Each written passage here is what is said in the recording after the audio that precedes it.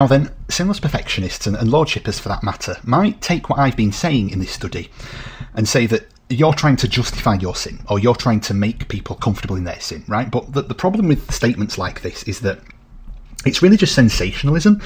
And if you follow what John has been saying to its logical conclusion, it's really, I would argue that it's they themselves that are trying to justify their sin and feel comfortable in their sin. And I say this because as somebody who's under grace, I can actually confess, which, admit my sins. And although I should not have done those sins, but I have, I can acknowledge it, right? I can say that I was wrong and do not, to do those things. And God is faithful to forgive me and to cleanse me, right?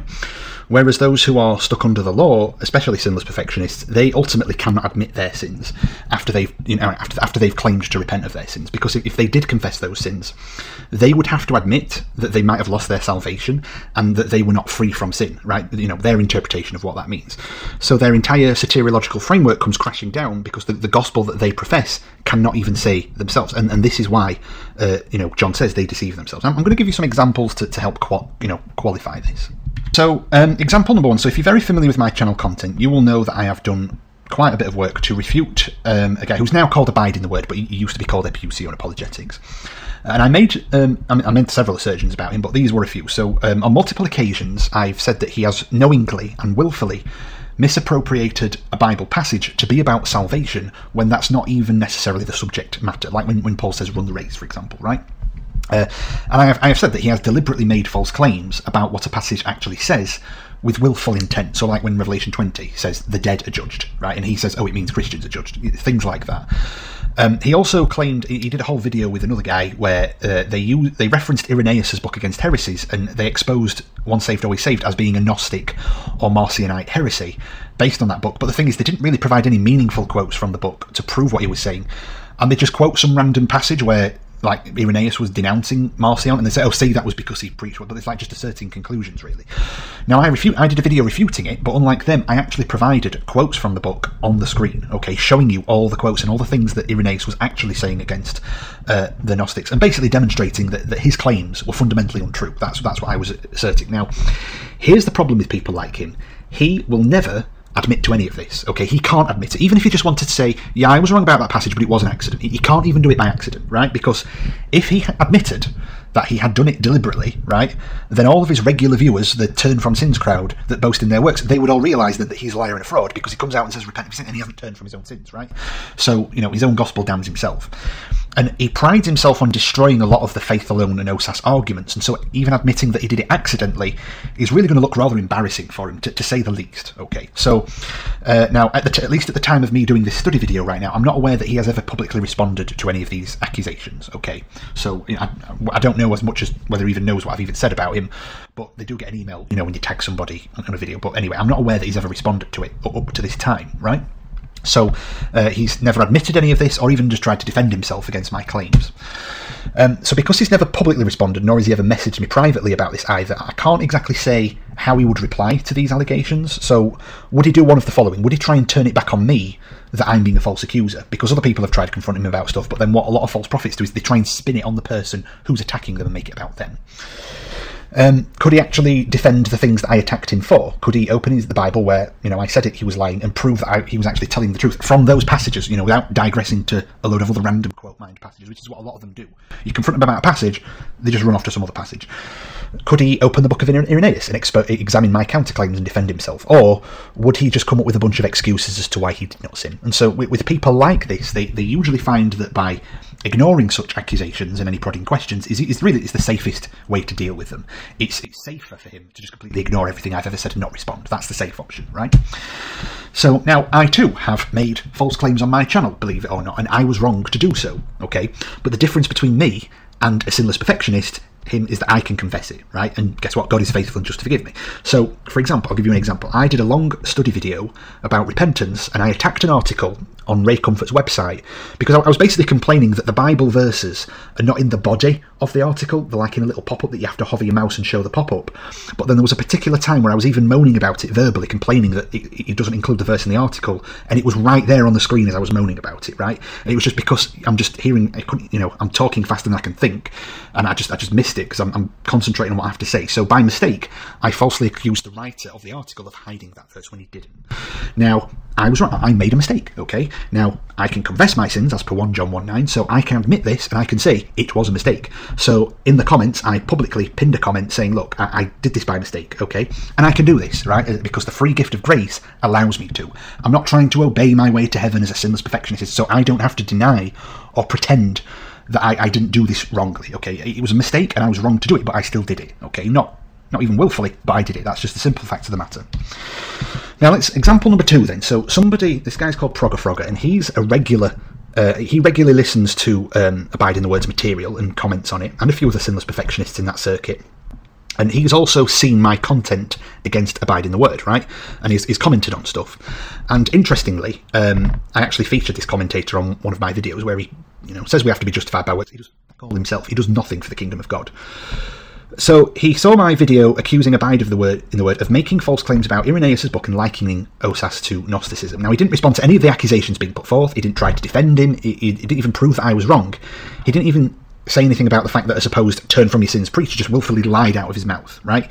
He dismissed the entire argument by invoking it as a fallacy, even though the video never even set out to prove that Osas is true. It was just disproving, well, that section at least, it was disproving that it's a Gnostic doctrine. That's what it was disproving. It's proving that a sinless perfectionist has lied through his front teeth, okay? He just dismisses it as a fallacy. He has nothing to say about the accusations. He's not interested in what's true, okay? He's not interested in the facts. He's got to find ways to dismiss it because that's all he can do, right? Now, in another video I made, I was browsing through the channels of people who follow Abide in the Word, including Frogger, and I highlighted a comment where he called faith alone a false doctrine for deceived Christians, right? Now, when I looked on his YouTube channel, even at the time of this study video that I'm recording right now, he has done naff all for the kingdom of God. He could not be bothered to do one video to preach the gospel on his channel. He can't be bothered. He's lazy, right? If you've got time to sit there commenting all day and you want to say that we have to turn from our sins and do these works, you've got time to do some content for YouTube. It's as simple as that. No excuses, right? And then I also found a playlist of just worldly music. Now, some of it's Christian worldly. This is the worldly music. Like, rap music and like rock music, all kinds of stuff. And like one of them, including the Beatles, right? He just edited it like 2 days before I recorded the footage for that video. So I think he's since either he's deleted it or he's hidden it from public view because I couldn't find it anymore. But, basically the Beatles, I mean, John Lennon said that the Beatles were bigger than Jesus, okay? And they featured like a segment of Aleister Crowley's head, and, Aleister Crowley was a Satanist, if you don't already know, on one of the album covers. And it's actually suggested that Aleister Crowley heavily influenced the work of the Beatles and they admired his writings, okay? A Satanist, right? And this turn from your sins, live a new life, deny yourself, pick up your cross guy is listening to their music, right? Being in the world. They're all talk, right? So he does nothing, by his own standards, he does nothing. He doesn't turn from his own sins. So I featured him in that video. Let's see how he responded. What was his response? Well, he just made a joke of the whole thing and suggested that I learn the lyrics featured in some, like, I'm the one who needs correcting or something.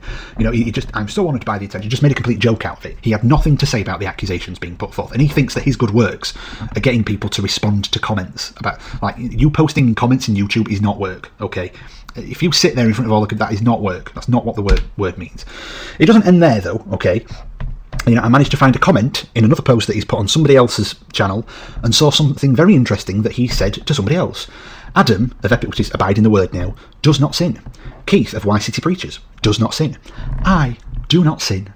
We might sin in the future, but we have no intention of ever doing it again, and we will only be saved by repenting from whatever sin could befall us. The unrighteous and sinners will not inherit the kingdom of the scriptures. So, basically he says he doesn't sin, and he says that Abide in the Word doesn't sin, when I've publicly exposed you for doing nothing and even lying about the Bible. It's unbelievable, right? So, in summary, just to summarise what I said, this person calls faith alone a deceptive heresy, yet does no work on his YouTube channel whatsoever, okay? Look, commenting comments, maybe it's a bit of work, but it's not real work, though, is it? If you've got time to do that all day, you've got time to make your own content. He may do works in the real world for all I like. Maybe he does scream at people in the streets, but you'd think if he's got time to post comments on YouTube, he'd have time to make his own content. Just saying. He hearkens to preachers who claim they are without sin and preach living a holy life, away from the things of this world and crucifying the flesh, yet he listens to worldly music that was possibly even influenced by a Satanist, okay? He sees evidence presented to him right in front of his face that the people he follows are liars and frauds who lie about what Irenaeus said, okay? And all he has to say, it's just a fallacy, he just dismisses it with a fallacy, okay? And yet, on top of all of that, he still claims that he's without sin, okay? His gospel requires him to be, quote, free from sin, end quote. Yet even says, we might sin in future. That's what he said. So, if that happens, then we must repent or die as right. So, like, what if the tables were turned, right? What if Frogger found some dirt on me or had something against me to criticise about. Well, funnily enough, that actually did happen. I'll show you on the next slide, right? In one of my videos, ripping on Abide in the Word, he declined to comment on anything that I actually said in the video, again, but joined in a conversation I was having with somebody else that had nothing to do with him about Old Testament saints, and it was the whole thing about whether they went to heaven or went to Abraham's bosom in like the nice half of Hades. I'm not going to get into that now. Now, he accused me of misquoting the Bible, literally by one word, okay, because I said that Lazarus was carried up to Abraham's bosom, when actually the Bible says he was carried into, right? So I misquoted, by one word, I misquoted the Bible, but I misquoted the Bible, right? Luke 16, it says that he was carried into, so I acknowledged that, and I apologised. I said I have to apologise for using the word up, and I explained why, I accidentally conflated the carrying into with the went up, okay? I made a mistake. I confessed. Yes, I was wrong. I accidentally misquoted the Bible there. But you know what? Because I confess it, God is faithful and justified. It was an accident, okay? I can confess my faults. He can't, right? And the thing is, he wants to criticise me for literally misquoting the Bible by one little word, right? Abide in the Word constantly misquotes and misappropriates the Bible all the time. I've exposed him for doing it. But you see, Frogger won't challenge him on that. He won't tell, hey, you're misquoting the Bible. He'll do it to me. He won't do it to the Sinless Perfectionist, right? He'll challenge me on one minor word. But all he's just got excuses and excuses and excuses for his own sins and the sins of the people that he fellowships with, if we say that, if we confess that. Now, there are other examples I can give. Obviously, they're all anecdotes, so I think you get the point. It's very easy to see how sinless perfectionists deceive themselves, and this really is the very, very deception that John is talking about.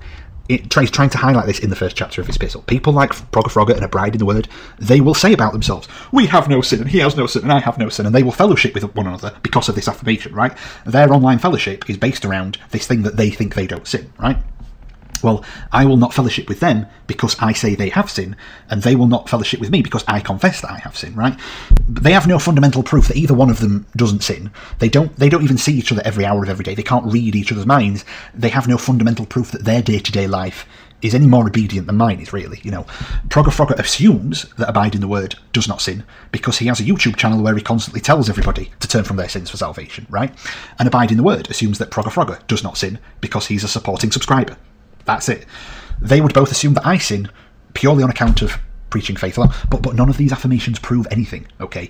Anybody can get up and do a video on YouTube saying, hey, you have to turn from your sins, you have to obey, it doesn't mean they're doing it, okay? And just because somebody follows them and gives them a yes and amen, it doesn't mean that person's doing it, okay? It's as simple as that. These affirmations prove nothing at all about anybody, right?